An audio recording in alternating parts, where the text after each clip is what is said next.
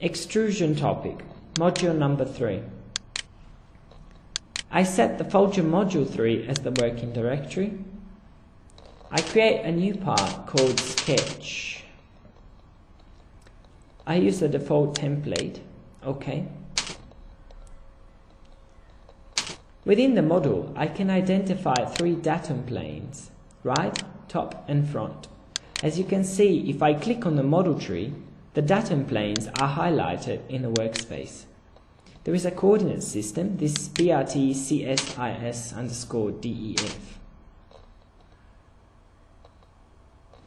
I can orient the 3 datum planes from the list of saved views in the way I consider is most useful to sketch the section.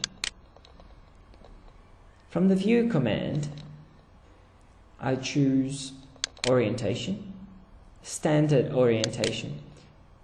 With Control D, I can reorient the model in a standard way. So Control D. I am now creating the sketch of a curve, and I select the front datum plane as the sketch plane. As a secondary reference, I can use the right datum plane, which acts as right. So the normal is pointing towards the right. I enter the sketch face. The front datum plane is parallel to the screen. I turn off the datum planes. The other 2 datum planes are orthogonal and are already being used as reference for my sketch. The references for my sketch are those 2 dashed orange lines. I am now sketching the shape here. Center click to cancel the creation of the last segment. I tidy up the dimensions by clicking on them with the left mouse button. It is convenient to tidy up the dimensions because I will find them later on in the final layout.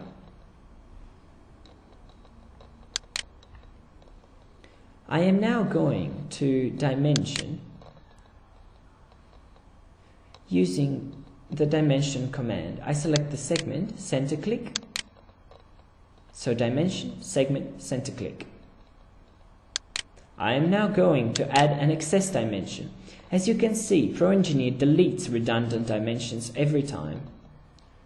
In this case though, I have added 3 dimensions which are in conflict with each other.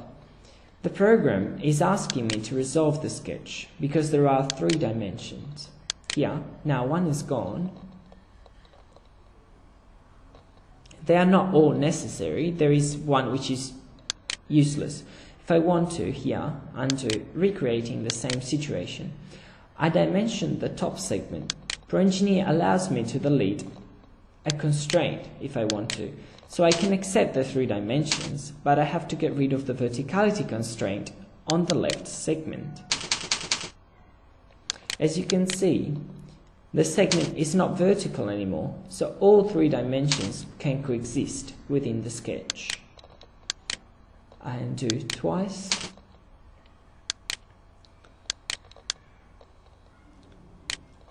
I can make a dimension stronger.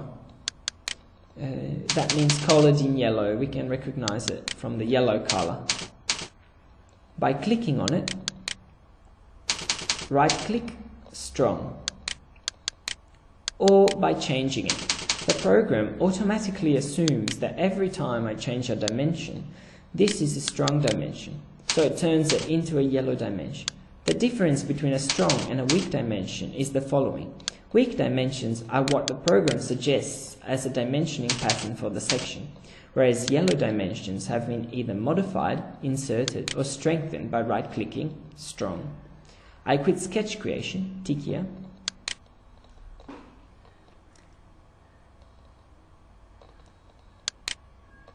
I am now selecting the extrude icon while keeping the sketch selected. Have a look, ProEngineer is extruding the section. Every time I click on the arrow, I am flipping the section direction. I can do the same thing from the dashboard on the bottom or by right-clicking, flip depth direction.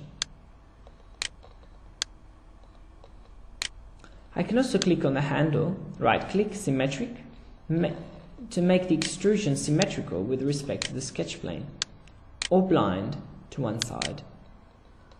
I can do the same thing from the dashboard icons, down on the bottom.